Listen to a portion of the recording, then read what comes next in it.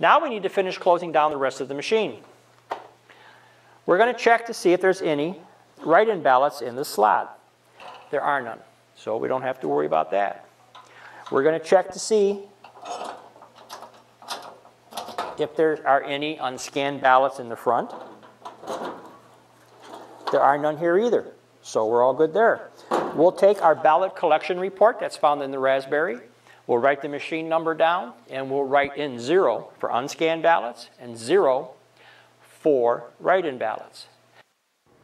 In the event that there are unscanned and write-in ballots in the unit, election inspectors will follow the directions of the poll site coordinator processing these ballots. If we did have any ballots in there, we would take those ballots, we would put them in the appropriate bag, and send them back to Mayville locked up in a bag. Now, what we need to do, because our table team has been working just as fast as we have, as well as the floor team, we need to start packing our supplies. But the first thing we need to do is to remove our blue ballot bag from inside the machine. Now that we've removed the ballot bag, we have it sitting here. We're going to want to close it and have it ready for going back to Mayville. Before closing and sealing the blue ballot bag, we need to add the following for return to Mayville: all unused ballot booklets, used ballot booklet stubs, and poll books. The table team will now take all ballot bags and put them into the chocolate bag for return to Mayville. Now we want to start packing the machine. We want to take all of our privacy sleeves, put them inside the machine. We want to take our sample ballot cards from the walls, put them back in the machine.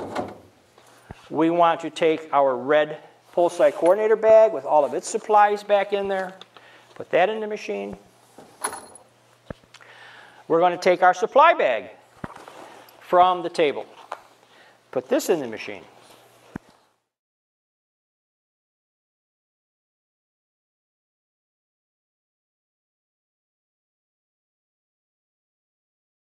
Place Raspberry into chocolate bag. Also, our poll site coordinator has been using our little Ask Ed device all day to find information about voters. We're going to take that, and we're going to put that in the bag also.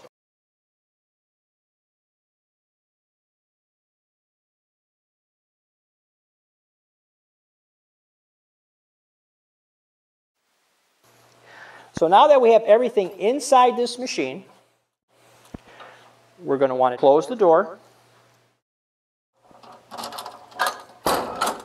lock it, turn the latch, take our seal that we recorded earlier today, and seal this door.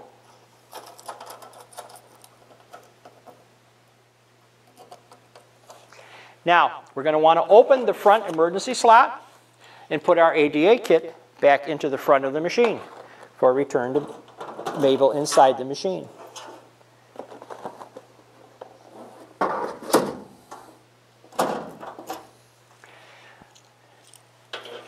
We're going to want to close our door, reseal it, and again, we have that seal ready. It's all recorded. And get that ready to go back. Now, all the doors are locked. We take our keys, put them back into the red key bag. We're going to place the red key bag into the black ballot bag. We're going to zip the black ballot bag shut.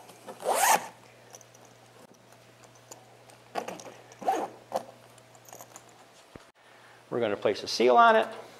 And now this bag is ready to ship back to Mayville. So now we want to take our cord, attach it, turn our monitor back around. We want to take our styrofoam and put the cover on the back.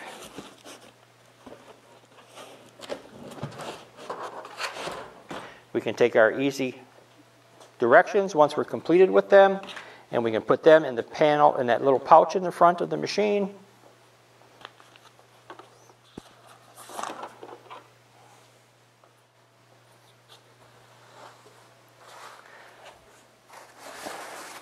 We want to put our cover on this front. Now we take our monitor arm and we gently move it down, get it into place,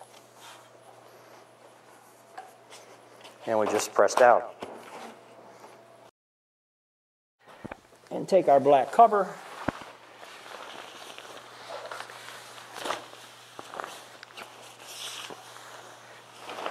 and recover the machine.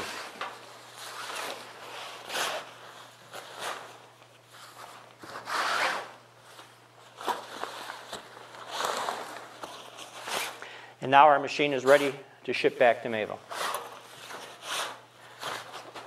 What you want to remember before you leave the poll site is to make sure everything you've used is cleaned up, make sure all your food is cleaned up, make sure all your trash is cleaned up, make sure all the appropriate bags are ready to go,